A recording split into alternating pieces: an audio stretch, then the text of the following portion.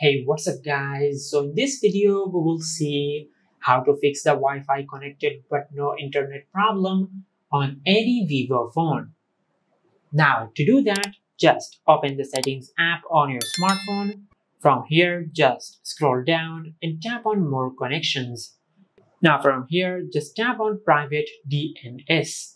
Now just disable private DNS. You can select automatic or you can select off. Now from here, just tap on save. Now once you have done that, just go back and scroll down, and from here just tap on system management. Now just tap on reset options and select reset Wi-Fi, mobile network and Bluetooth. From here just tap on reset settings. Now from here just tap on reset settings one more time. Now once you do that, it will reset all the network settings on your smartphone, and it will not delete any data of your smartphone. And once you have done that, just go to your home screen and reboot your smartphone. Now to do that, just press the power button and the volume up button at the same time. Just like that. And once you have done that, as you can see, the power menu has appeared on the screen. Just tap on restart. Now as you can see, your smartphone will start restarting.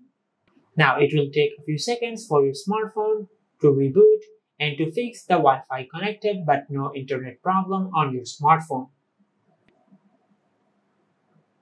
Now as you can see, our smartphone has finished restarting.